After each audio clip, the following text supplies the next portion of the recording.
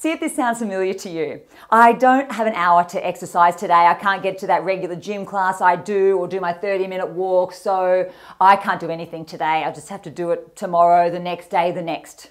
Sound familiar? This is what is known as the all or nothing mindset. It's the mindset that tells us that if exercise doesn't look like this certain way that we think it has to, be that in terms of time, location, intensity, results, then it's not worth doing.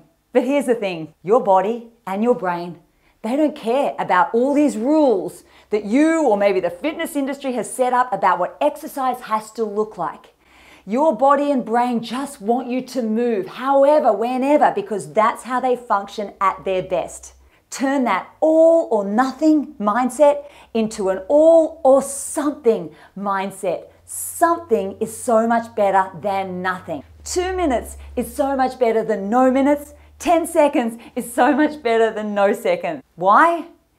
Because that little step you take then makes the next step a little bit easier, and the next, and the next, and the next. And before you know it, you have something that is really, really going to put you at an advantage, and that is momentum.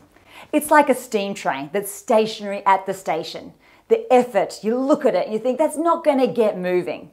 But sure enough, a little movement, then a little, then a little, then a little, and there it starts to build and go and gain momentum, and it is on its way.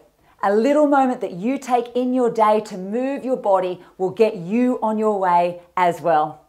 I'm Lizzie Williamson, and if you want more mindset tips and motivation like this, then check out my new book, The Active Workday Advantage. Unlock your most energized, engaged, and happy self at work. Keep finding those little moments to move, and I hope to see you again soon. Bye-bye.